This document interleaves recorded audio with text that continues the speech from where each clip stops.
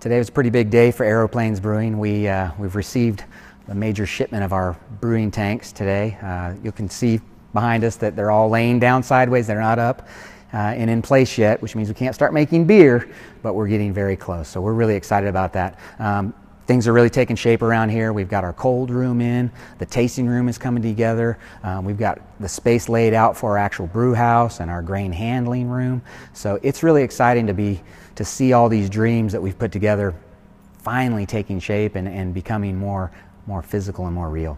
So we really appreciate everybody who's following us on Facebook, and we want to make sure that we are doing what we can to be good Wichita community leaders.